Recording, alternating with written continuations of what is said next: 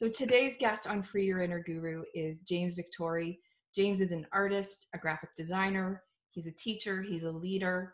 I want to share how I connected with James because I think it's pertinent to the bigger conversation that we can have today. I found his book, Feck Perfection, in a bookstore last summer. And I loved it because it was tactile, it was pretty, it grabbed my attention. James, I didn't know you at all, any of your work. And I picked it up, flipped through the graphics, and I bought it. So then I live in Toronto, and I go to yoga down the street, and I put it in my bag to ride. I think I was riding that day. Mm-hmm. And after class, I was like, I'm going to give myself the gift of just sitting and reading. And I sat down on a park bench, just not in a like pretty park, not in a peaceful park. This park bench is actually just about 10 or 12 feet off a very busy road called the Danforth here. And I started flipping through it, and I read it cover to cover in one go. Even though it's highly segmented, I couldn't move. I had a tea, a scone, and a book on a summer afternoon. So at that point, I was like, oh, this work is really important. We had a nice date.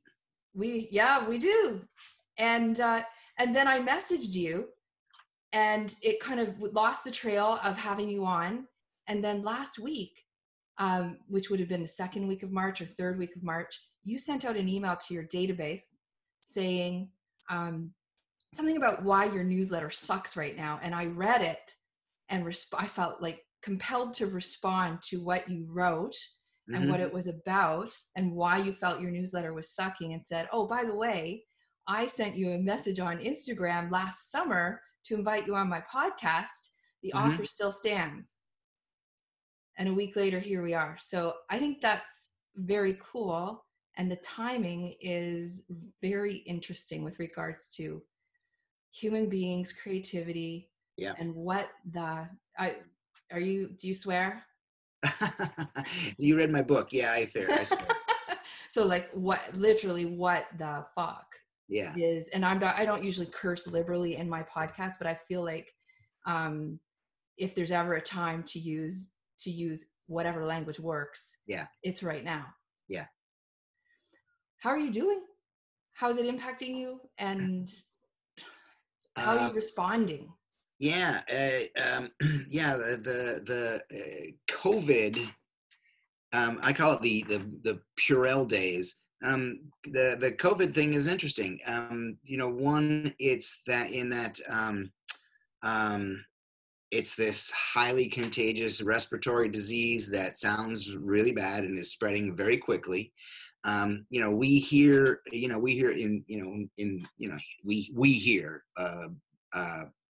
Laura, my wife, and myself just believe that basically everybody's going to get sick, some worse than others, and then we're going to get well, and then we're going to get back to life. But the quarantine and the personal space thing, the 6-foot rule, the social distancing, that especially the quarantine has added something else to it, which is really interesting. And I think what we try to do is try to see the good in everything and see what's come out of this, and not bitch and moan and be lonely and waste our time on Netflix, but to use this time and to use our creativity and reach out to people and understand that everything has a purpose, and understand that this is not such a bad thing. And it's basically the whole world has been given some time for introspection, some time for reflection, some time to look at their daily routine and be curious about it, and look at their lives and see how much of it is bullshit hustle and how much of it is beautiful. And hopefully when things return to normal, we don't all return to normal. Mm-hmm. You know, we accept some of the changes that are happening in our lives. And you know, to establish a new habit takes, you know, they say it takes 21 days, 3 weeks. We're going to have 3 weeks at least to you know, to instill some new habits. And you know, hopefully we'll, I mean, you know, hopefully, I mean, not even hopefully, we will all come out better for it. I was having a conversation earlier today on Zoom with a group of people that I meet with. They are creators, and I happened to mention, hey, I got to go. I need to make sure I have some time to dig back into this book. And I held it up, and one of them started to go, oh my, and so my friend Kelly, who's a designer, she says, you have Hmm. to tell him your friend Kelly absolutely loves him and his work. And we were just talking about the impact of the potential impact for creative expression or creative self-expression in this time. Hmm.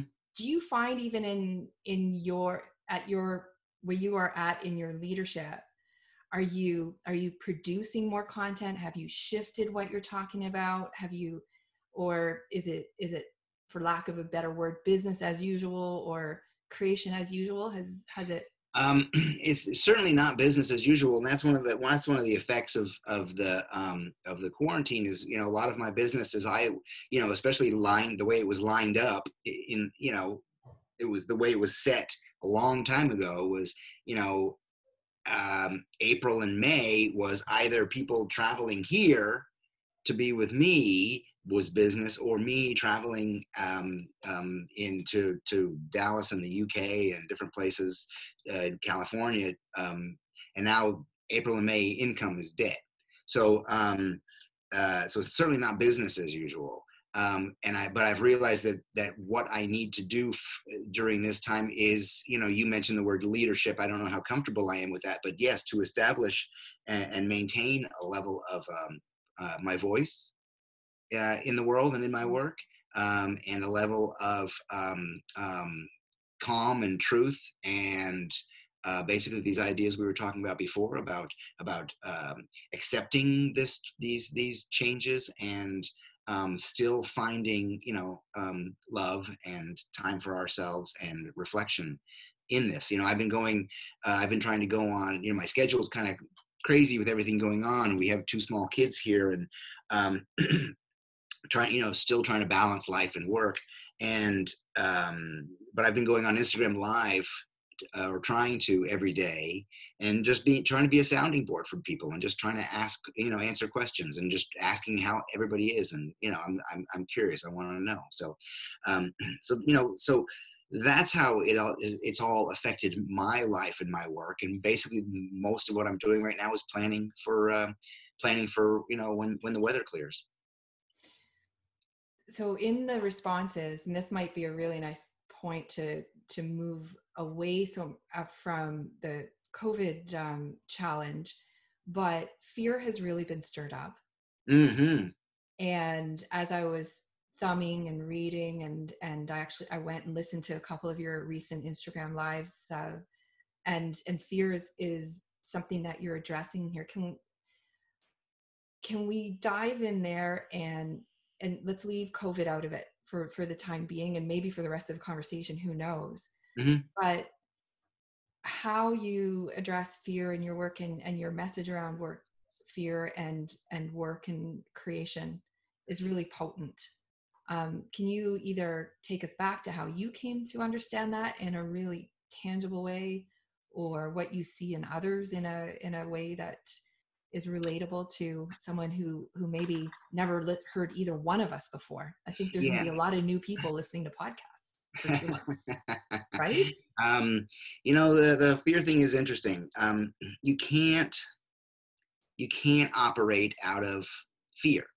You can't do anything out of fear. You can't drive a car out of fear. Um, and especially with something like this, where a situation where, I mean, there's so many levels to talk about this. Like the thing that we talk about here is that, you know, since we were talking about COVID, if you accept that into your body, the fear, those thoughts. What happens is, you go out into the world and you do nothing but invite more. And what happens is you open up your body to a weakened state. So it's going to be much more susceptible to getting sick. So it's kind of like this, we create our own reality. But what I talk about in the book, I mean, fear is the second chapter, I think, in Feck Perfection. And there's I think 10 or 11 different articles, all addressing the role of fear in our lives and the role of fear in our creativity. And one of the first ideas in there is that once we know that we have a voice, once we know that we have something to say, and the first thing that happens is that fear comes in, because we realize we have to say it. We have to get it out into the world. And we fear that someone may not like it. And my proposal is, you are correct. Somebody will not like it. But you cannot let that stop you. You have to move forward anyway, because we're not made to appeal to everybody. That's the problem with television. That's the problem with with advertising and marketing these days. Is they try to appeal to everybody. Therefore, they are super successful at making oatmeal and making very staid, very boring products. Fear is a funny thing. And I have a number of people who I go through, who I speak to every week through my coaching practice. We call it the breakthrough sessions. And it's a huge idea that comes up all the time, this fear. And the way I explain it to them is this. So for example, I have a guy who suffers from anxiety, and his name is Justin, I think. So I say, Justin, so tell me, you have a therapist, right? He says, yeah. I said, how many times a day do you tell yourself that you suffer from anxiety, or how many times a day, do you feel anxious? And he says, oh, a lot. I say, so, so you're practicing it. He's like, what? Yes. I say, you're practicing it. You're practicing fear. You're practicing worry. You're practicing being anxious. And what we should be doing is we should be replacing that, establishing a new habit where we replace that, because that's what most of us do. What most of us do is we base our actions and our words and our thoughts on the past, on or a shitty prognosis of the future, like it's not going to work out. Instead of, so we're practicing fear instead of practicing love, instead of practicing a beautiful future, instead of doing all the work, the daily work, the hourly work of practicing love. With Justin, I had him get a small notebook and carry it around and write down the instances when he was feeling anxious. And we went through that the next week. And, what he found out was that it was a relatively repetitive pattern of thoughts, which allowed him to focus on those thoughts, and start addressing them and start replacing them with beautiful thoughts. Well, because we basically create a habit of fear. It's interesting that you bring that up, because in one of the recent episodes on here, I had an expert in depression and mindfulness come on, and you're reminding me, because you're looking at, you're presenting it as it's a practice of thought, what you're doing, and it's unconscious, so bring it conscious. And you're reminding me of what he was talking about in terms of the rumination as a driver of depression and anxiety, and versus, say, pondering. With he laid out a whole bunch of levels of where is being thoughtful and creative, all the way through to rumination and very grooved thinking. Yes, when you're sitting in your pity potty. And it's Yeah. an it's, And what you do when you take it from that unconscious habit into consciousness is you're moving it to a new part of the brain. You move it to the conscious part of the brain, and that's the driver. And then if you're gonna talk to Laura Victore, my partner, she would say then the next level is that you move it into your body. yes, So it's agreed. not because we live so much of our time stuck up in our head, and we're not embodying these things, and we're not making them, we're not training our body to get rid of these as well. So it's just totally fascinating. And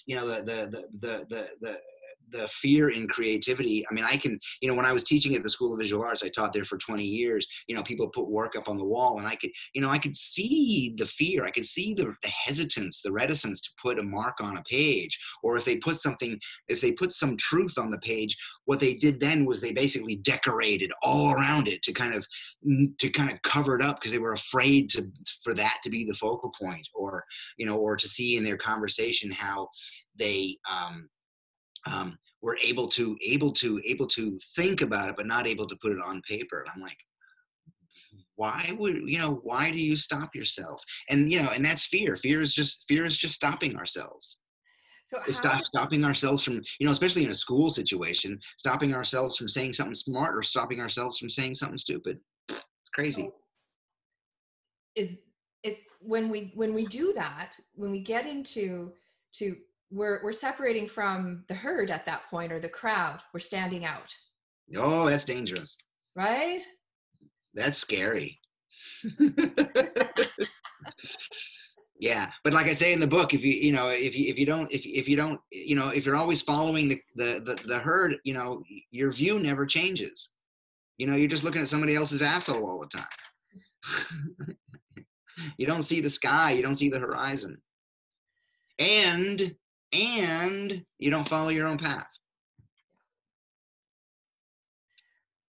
So do you position, or uh, might have to, I'm trying to figure out where I want to take this. Do It's you okay. see this as is this ability to stand out, to have a voice, is it innate in all of us? Is it something for special outlier people? Is it something for the weirdos? Like what?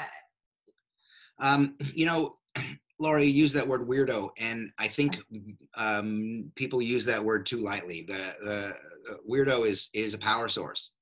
We were in Feck Perfection. I wrote that I think the first line of the book says that we are all born wildly creative. And since writing that book, I've gotten smarter, and I understand that what makes us creative is that we're all born, first of all, we're all born with all the knowledge we need and all the answers. But second of all, we're born weird. We're born as free thinkers. We're born full of play. We're born full of love and potential and light and energy. And what happens is parents, and what happens is school, and what happens is assimilation. Um, but we have to understand that that our natural default at birth is weird and creative. And fear's role is just to put a sphincter on that and not let it flow, because I know, and you probably know, that being born creative, or even being referred to as weird most of your life, that's really hard to do. And for me, I could write a book at all the times that I was asked, basically all the times I should have really just stopped and said, okay, this is enough. I'm just going to go work in a bank, because this is just too damn hard. It's just too damn hard. But now my job and my role, well, my job is to get paid to be James Victore.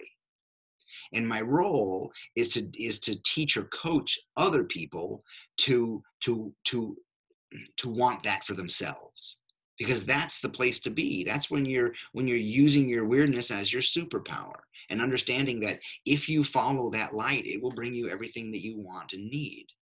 And to go backwards in our conversation, since my business has been shut down, and I'm free to make a prognosis, to invent the next couple of months.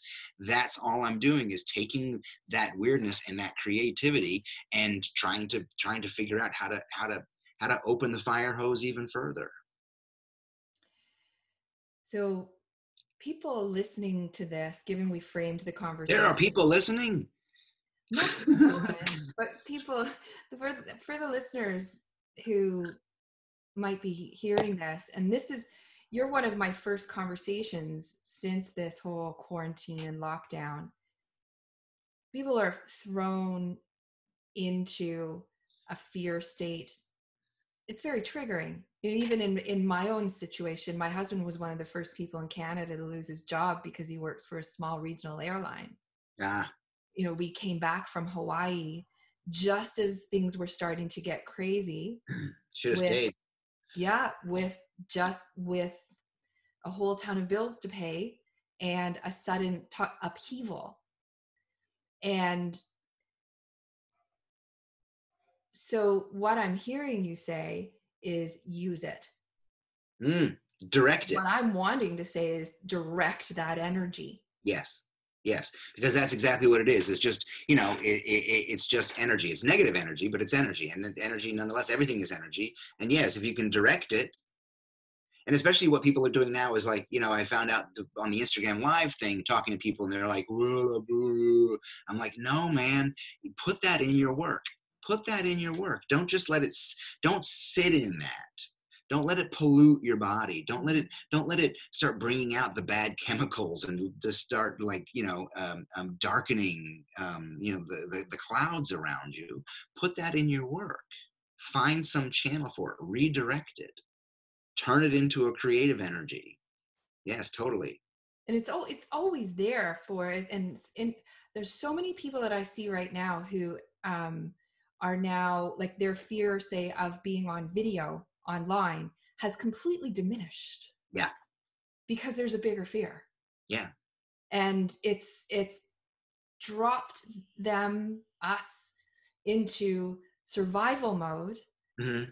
And the driver is their comfort zone has suddenly either expanded or the barrier on it has evaporated. Mm-hmm. And I had a call with a bunch of people last week on these community and connection. This is part of my response, was to open up Zoom and collect a broader community, Mm-hmm. because what are my gifts that I can bring to right now to serve people while I can't really go out? Yeah. And suddenly, certainly I can create, and I am, but what I'm seeing is collectively they're, in a sense, they're scared shitless, but they're also braver.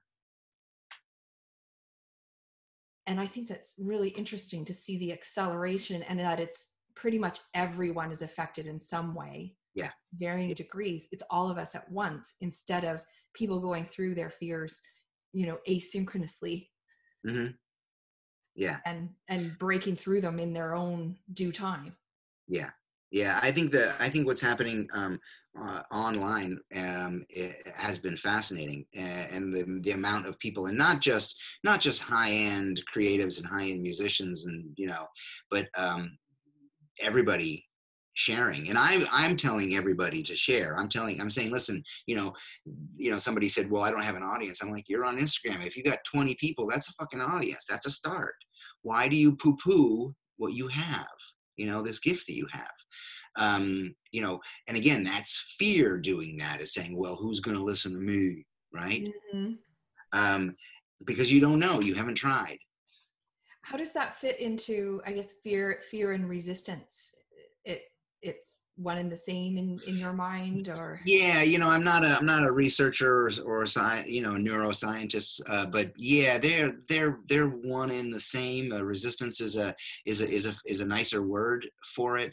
Um, um, it actually opens it up to a number of all the different levels of of fear that we have. It's not just, you don't just have fear, you have fear of fear of your voice. fear of talking out loud on a camera, fear of what you look like, or fear of all these things that your ego is protecting you for. Because that's the ego's job, is to protect us, is to keep us safe. But ultimately, all it does is keep us small, or keep us poor, or keep us from sharing our gifts, right? So yeah, resistance, fear, whatever stops you. Tell us a little bit about your process when you work with people. I know like play figures into it, Hmm. and seeing your work as a gift. Hmm. Love a little Yeah, bit. the way I work with people, it comes out. There's two different levels. There's when I work with them one on one, in like a coaching situation, an online coaching situation. That is basically becoming um, really good friends, and I have a I guess kind of a reputation of having kind of fatherly tough love, where I'm able to call people on their bullshit and they go, "Oh, yeah, you're right." I'm gonna say, "Okay, now I had this wonderful, wonderful guy who we've spoken a number of times, and we have a number of more conversations to go, and it was just fascinating. He came to me because he wanted me to fix his business.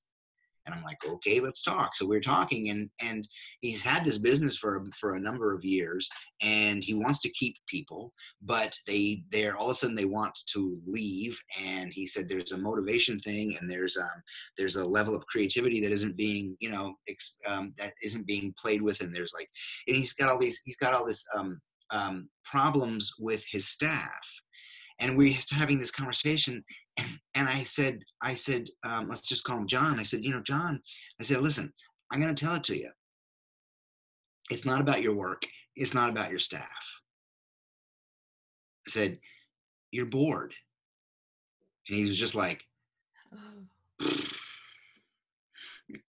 because it's never about your work. People come to me with their creativity issues, but it's not about the creativity. It's about them and their energies, and where their energy is going or not going. And he was very gracious and accepted that, and was like, you know what? I didn't want to see it, but I see it. And then I said, okay, John, tell me about your relationship. Tell me about your wife. He's like, fuck. I said, okay, listen, after this phone call or tonight, go home and apologize and say, listen, I have dropped the ball. I don't know how long it's been, but I'm sorry. And let's make this work. So he's been, and so I've been giving him tools and stuff so he can work on that energy, and so he can get more excited about what he's been doing, because he's been doing it for a long time. It's understandable. He's been doing it for a long time and doing it the same.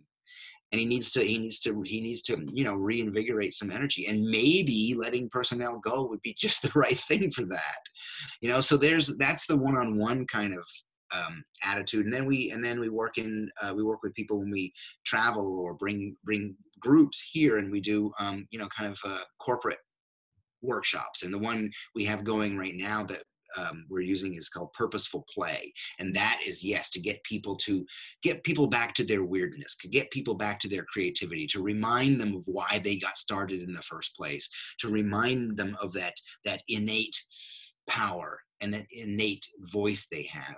And the problem with creative people is they get into business, and creativity and business don't always go well together, mhm. because you're always kind of scrambling for money. You're kind of people pleasing for money. And what happens is, if you start that practice like that, you'll never know what you're capable of. One of You will wake up one day extremely frustrated. the chapters in your book that stuck out for me is what you distinguish. I think it's like you're working for God, or you're working for Yeah, money. uh, money. Yeah. There's some Uh, work you do for God and some work you do for money. Basically, what I mean by that is, like I approach every job as a God job, and that's a lowercase G. It's not the man, whoever or woman, whoever your thing is, your deity, um, um, as an opportunity to do great work. Every job I approach like that, but I possibly do not have every client that approaches it that way. mm, So at some point, if it's not a God job and it turns into a money job, and then I get it done and get paid. And I remember, I just read through it again before we came on here, and it's like, get done, get paid, move on. Hmm. And it made me think Yeah, about, and don't don't moan hang about on to the gloomy feeling of either what could be soul. I saw it as God being like inspired work, soul fulfilling work, it. Yes. and don't, it's not necessarily, it might be about you, but it might not be about you, but move on. And Yeah, and that's another level of the resistance, is like when creatives choose to fight. And I understand that you have a vision and you want to see it, see it clear that way, but you also have a client, and or you have a client and you have marketing and you have these people and these people, and they all have an opinion, and we all have to kind of be open to that. mm, and when you say creative, we're not really just talking about design work here, are we? Mm-mm, mm-mm, no, not at all, not at all. No, you can be a creative bus driver. You can be a creative banker. Uh, um, it's just about the level of play that you bring to work, right? I mean, a bus driver can change your day. You know how?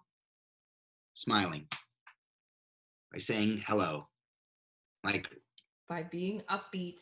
by being them their own weird self. Yeah, I mean that's creativity. It's also kindness, but There's an aspect to that, or it's a level of so there's in there's a chapter in the book that work is serious play, and in it I talk about the subject, the objective of work, and the subjective.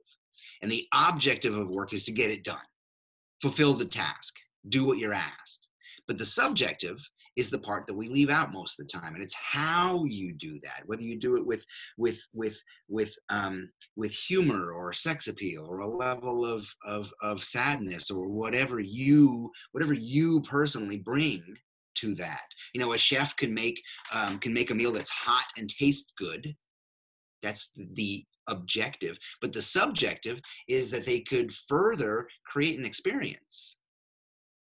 They could further, entertain or educate, or completely, confuse you even. And I think that's what separates a creative soul from a worker bee.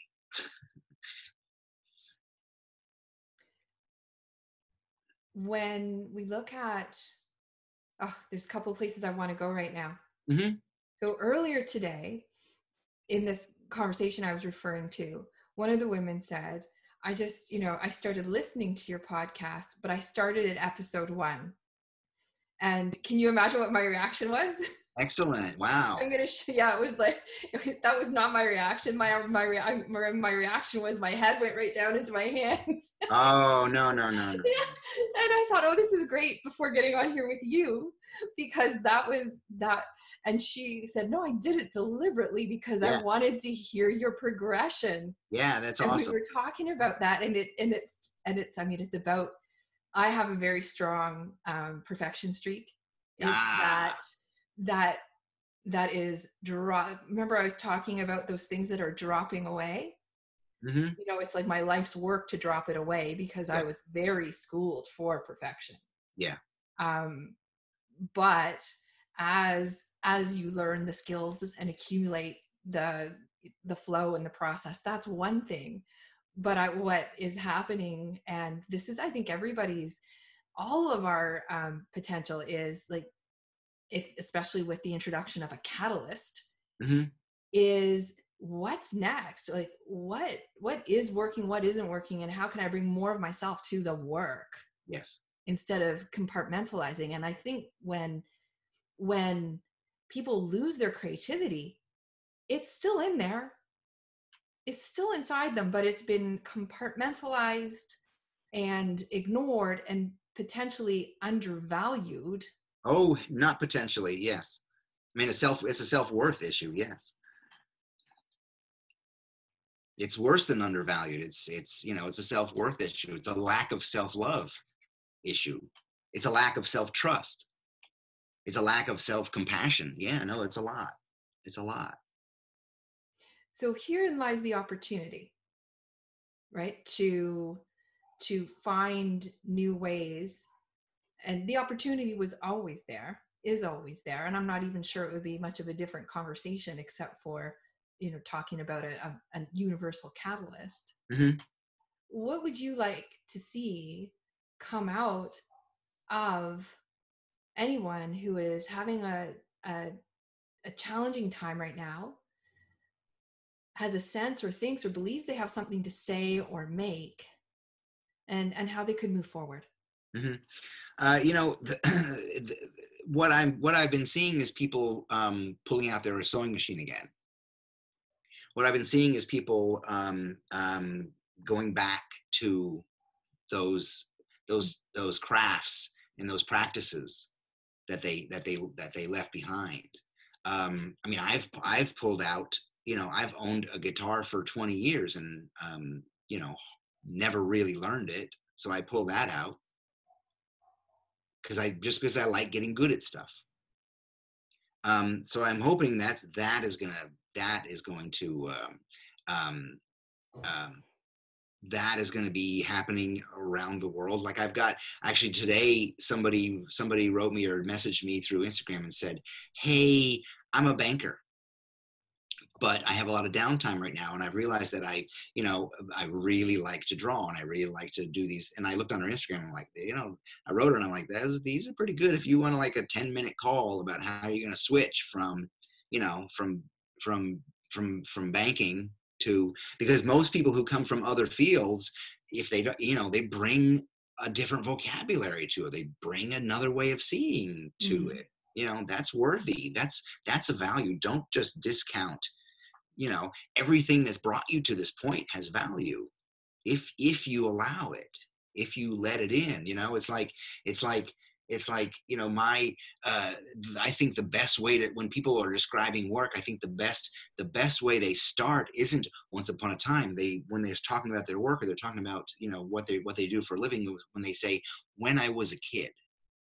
Mm-hmm. When I was a kid, you know, Neil deGrasse Tyson, astrophysicist, you know, a genius. He says, when I was a child, he says, I went out under the night sky. He says, and the universe called me. He said, you take, you know, or you take any athlete or any chef or any musician or any, you know, when I was a kid, my father and I, backyard, until it was dark and we couldn't see, throwing a ball back and forth, back and forth, back and forth, you know, that kind of stuff. When I was a kid, that's really powerful. And I think what people are doing, and that's the weird, Yeah. it's going back to that original default, and I think people are going back and realizing that. And yes, this catalyst, you know, you need a catalyst, you know, or some fear, Yeah. or you know, whatever. But you know, my hope is that more people realize the potential they have and what they're capable of. One of the things I think is universally being discovered is that they have more time than we realized. Yeah. Hmm. I mean, the world of sport is shut down, Yeah, that's great. right? I'm I'm, la- I'm laughing for so many reasons. Like within this household and my entire, I come from a long line of sports enthusiasts. Sports nuts. Yeah. Yeah, and it's like my challenge with that has always been, I'm a horrible spectator, and so I resist the pull to the couch to, well, I'm interested, but I have to actively resist it to come up here and create. Yeah. And so like the vacuum of time, and then what we replace, we replace it with. Yeah. Yeah. Yeah. And you know, and replacing it with quality, and not replacing it with you know, bitching and moaning and getting sultry and getting upset, and you know, being conscious and aware. Let's conjure up some things that people can do, because as you're talking, I'm getting ideas and maybe it's flowing back and forth. But you know, when you're saying about that less time, about like the scroll on social media. You and Hmm. I are both in social media, but Hmm. to me, this is an ideal time to go, go through the feed and cull things that are not making you feel good. Yeah. We need everything to that helps, like, we need to be informed. This is my opinion. We need to be informed, but we need to take it in doses and not allow ourselves to be overwhelmed, and to curate what's coming in. And I've been saying that for years, and now it's like, oh, the pendulum's swinging. People are some people I know very, very well are saying, oh, maybe I should start taking my news once a day. I was like, Yeah. oh, that's Yeah. kind of like what I've been trying to to Yeah. bring in. So Yeah. there's Yeah. openness. Yeah, and I think the curating what you feed on, curating your diet is really important. Like I know people who basically just have the news on all the time, and I'm like, that's just poisoning you. That's just feeding you gloom and doom because that's their job. That's like a daily shark attack thing. It's just terrible. Um, but yes, curating you are what you watch, and you become who you hang out with, and starting to curate that and bring that level up. If you're somebody who's constantly sitting at 65, you need to it might be time to go up to 80 or go up to assume 100, and start. If you're not spending time watching sports, maybe you're spending time watching TED Talks or watching the Do Lectures talks, or or for me, watching uh, guitar lesson YouTube stuff. Yeah. um where you are right now, is it how are you in Texas, is that correct? Yeah, Is outside of Austin. are Outside of you Austin. outside of Austin? Okay. And is it, how locked down is it, and what Uh, you know, the, society like? Yeah, they're not pulling anybody off the street, but it's like they're highly suggesting staying at home and not traveling. But there's people out. There's constructions going on. Mhm. People are going to the grocery store. There's a lot of gloves and masks. um, there's a coffee shop that we like, and that is they've switched over to basically drive through. A lot of the all the restaurants are shut down, so it's all like you order and you drive up and you wait, and they bring it to you. So it's interesting. And and like even our coffee shop pals, there's a level of creativity that they needed to assume in order to stay in business. And I think a level of also resourcefulness, even say right now in the kitchen, as a very practical example. Yeah. Like, Tony went to Costco this morning while I was here, and he came back, and they're doing business very differently at Costco right now. Like, very much keeping people on a straight, well, curvy path, but keeping them on a path, as well as Hmm. a lot of the things that we wanted, they aren't there, whether whether it's hoarding, or whether it's the baking aisle is depleted. So people are going into their pantries and may not be able to get. I never thought I'd see it. Like, this is where the creativity conversation comes in, is that, okay, so you can't get cocoa for your birthday on Sunday, that chocolate cake. You'll probably have to go somewhere else, but I'm not going to make a junket out of it, because that's not good for anybody right now. Yeah. And what do we do instead? Uh-huh. We get Yeah. outside of ourselves. Yeah. And two things, Laura. Yes, that, and also it goes back to the fear thing, because there's not a scarcity, but people are creating one, which is crazy. It's just kind of crazy. I went to the store the other day and there was no pasta. How is there no pasta? But what was your question, Laura? Yeah. So no, just about implementing more of a point about bringing that creative spirit into whatever this Yeah. gap Yeah. time is. And, back to the objective and the subjective. Like for my coffee shop or for the restaurants around here, there's one restaurant that will deliver. You can't drive up and get it, but they will deliver margaritas. Like that's establishing, that's using a level of creativity and establishing themselves as a leader and as a friend and as somebody who, they understand that, that times are tough, and so there's a level of humor in there. So not only a business trying coping and being somewhat creative to survive, but using that subjective part of creativity, of humor, of whatever. One of the things that I find very funny is like the businesses that are allowed to be open, like no restaurants or no pool halls, which sucks for me, but no, none of that stuff. But liquor stores, those are allowed to be open, which I think is fascinating. The human condition, if you shut liquor stores down, people would freak out. Yeah, here they're government owned and controlled. So, oh yeah, that's right. So my stepson works at a liquor store in British Columbia, and they've been closed down, but they're privately owned. Here, they're owned by the government, which implies more control. Yeah. More easily monitored, so they're open. Mm-hmm. So it's different to see how different geographies, segments of society are responding, but some things certainly seem to be universal. Yeah. And people said, it was funny because people said, in the States, we heard that, Italy completely shut down, and it's helped the spread. But in the States, you kind of can't do that because it's not an American ideal to be, to lose your mobility, right? As the Canadian in the conversation, I'm going to choose to be polite right now. Yeah, exactly. I don't care. It's fine. Yeah. Just as we close off, I want to just come right back around to something you just said about the restaurant that's delivering margaritas. I hope I paraphrase you right.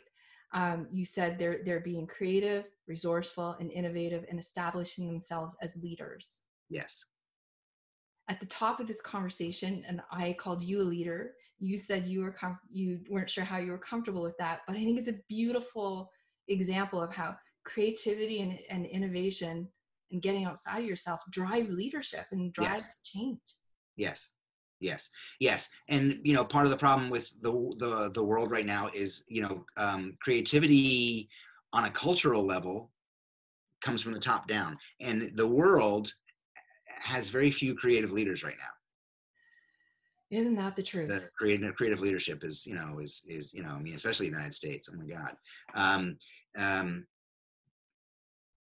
it's interesting to think that I have some role of leadership and I have some responsibility to an audience.